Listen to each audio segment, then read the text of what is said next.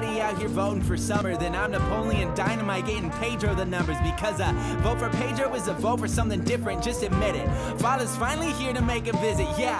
I love autumn from the bottom of my heart, I got no problem helping all of y'all to start. You can miss summer with your coffee ice, but I'm feeling real good up in my pumpkin spice. Hey, I'm crunching leaves under my feet, I'm repeating accompanied by smelling something sweet as rain on the streets.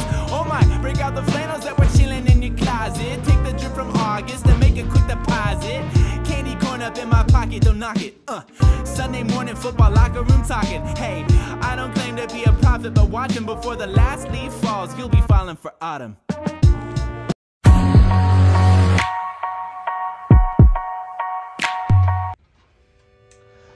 Well, hello there, Building Blocks vloggers, and welcome back to the Building Blocks vlog. Now today, you can see that I have a cup of candy corn in front of me. And what do you think we're going to be talking about today? Well, there are 3 different colors on the corn. There's white up here, there's that big area of orange, and then that small little area of yellow. What other thing in the Bible has 3 things a part of it?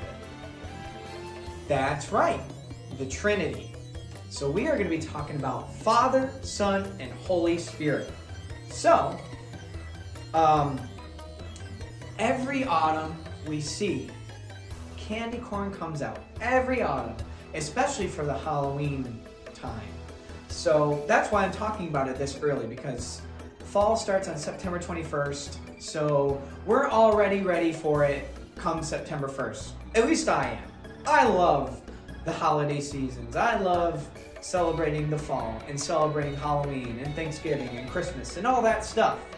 Now, this little wax piece of candy basically is super good. Most people don't like it, which is okay, but it's supposed to look like a piece of corn. Now,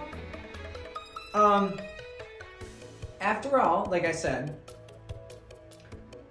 it has 3 colors on it. And we can tie it to the Holy Trinity. Orange, yellow, and white combine together to make such a delicious, memorable treat. Yet we cannot separate the colors or strip one away from the essence of what makes candy corn. All parts are necessary. Technically, the colors have varying flavors, but it can be tough to distinguish which is which. Since we partake of the candy as a whole, and after all, the very shape of the candy corn reminds us that all essential triune element of God. So, I mean, it's a very pointy triangle. But, as we can see, some have a little bit more color to it than others. As we can see, small little yellow right there, a bigger portion of orange there, and then a small little part of white. But it's super, super important. All things work together, as the Bible says. All things work together. Now, when we talk about the Trinity, we talk about Father, Son, and Holy Spirit. Father would be God, so we can put that at the top. That's the white. Son, who died for our sins. That's the orange part, the big part.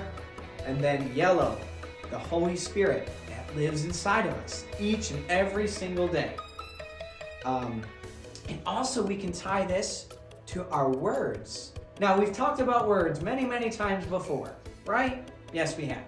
We've talked about how important it is to use sweet words, like gracious words are a honeycomb, sweet to the soul and healing to the bones. That's kind of like how the Holy Trinity works. We use sweet words to talk about Father, Son, and Holy Spirit. Just remember that. When we talk about God, we should talk about it in a sweet and nice way. Because some people might be like, well, who's this God that you're talking about? Who is this Trinity you're talking about? And when we say Trinity, we mean 3. 1, 2, 3. And that's how you can tie it to candy corn. Or you can tie it to an apple, which is also a huge, huge thing in the fall, especially. I like going apple picking. So you can tie the outside to be the Holy Spirit. It's the thin part, Father. The Father is the skin of the apple. The flesh of the apple is God's Son. He came down as flesh, and he died on the cross, and 3 days later rose again. And then the core, the one that's inside the apple, the Holy Spirit. And we can tie it also to the candy corn, which is pretty cool. So, and the candy corn can also be talked about as a seed. Corn is like a seed. You can put it in the ground and it can be planted and it can grow other pieces of corn. It's pretty fascinating, that's for sure. Now, whenever you think about, if you like candy corn, whenever you think about candy corn, think about the Holy Trinity, which means three. Use gracious and nice words like honeycomb, sweet to the soul and healing to the bones. And that is Proverbs 16:24. So, that is the truth, friends. You better believe it. We are going to be coming back again on October 1st for our fall special.